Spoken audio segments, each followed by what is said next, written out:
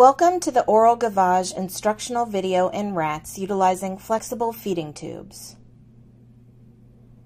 Presented by Instech Laboratories and Veterinary Bioscience Institute.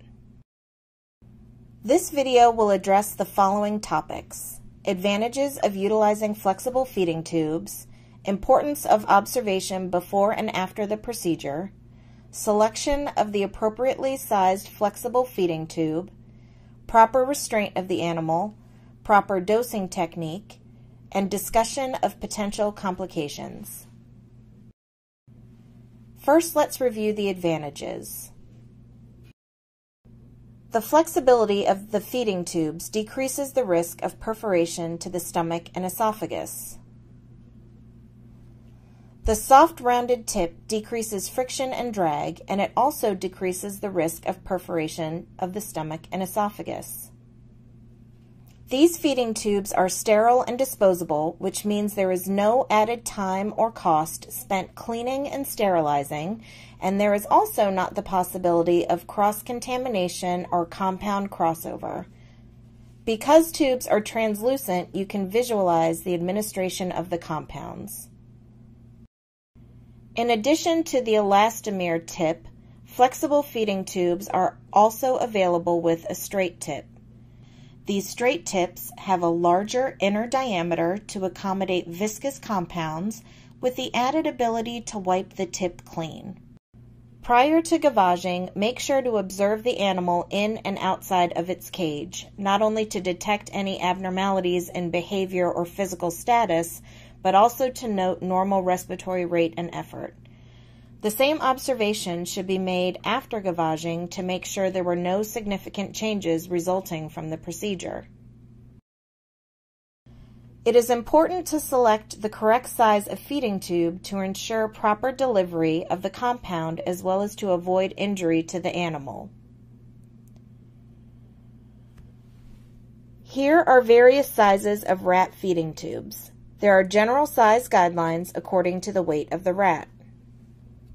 The FTP 15-78 is the most commonly used size for rats.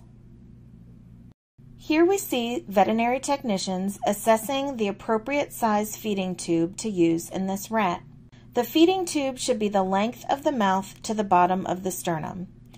If it is too short, contents could be aspirated, and if it is too long, the risk of perforation increases. Here is additional footage of the technician measuring for the appropriate sized feeding tube to provide you with a view from a different angle. The tube should be no longer than the length from the mouth to the bottom of the sternum.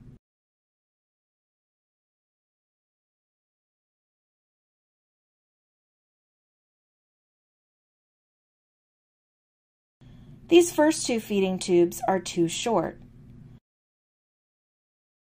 This last feeding tube you can see is the appropriate size for this rat.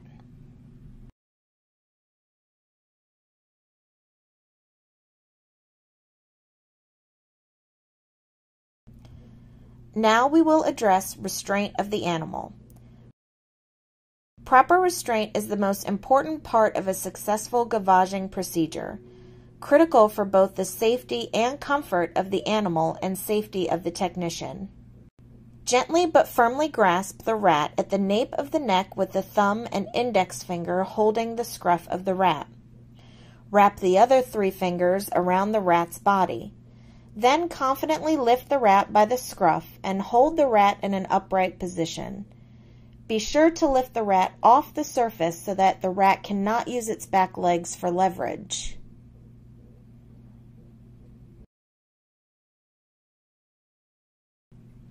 Here we can see an alternate restraint technique which does not hold the head back as much but can still work.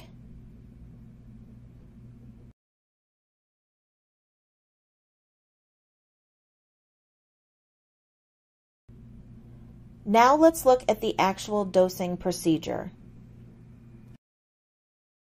The feeding tube should be inserted into the mouth to the right or left of midline. Entering from the side will reduce the chance that the rat will bite the tube. Little to no resistance should be encountered, as resistance can be an indicator that the tube has entered the trachea. In addition, administration should stop immediately if fluid is noted bubbling from the nose. This is also an indicator of aspiration. Compound administration should be controlled but swift, as taking too much time could result in animal distress, but instilling compounds too quickly can result in reflux. The entire volume of compound should be administered before the feeding tube is withdrawn.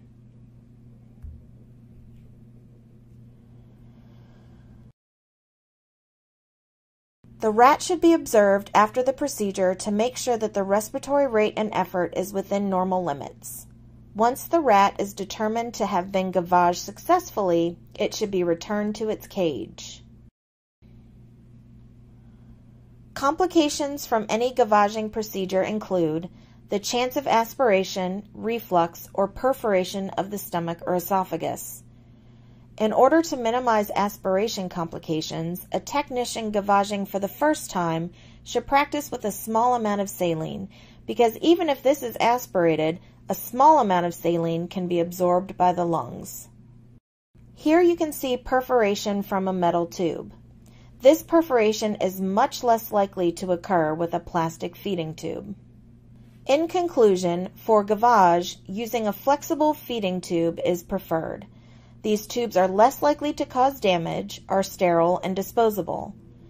These flexible feeding tubes directly support the 3 R's of research.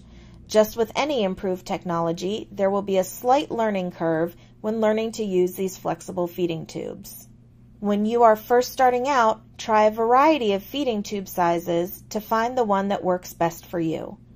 You can request a free sample pack from www.instechlabs.com.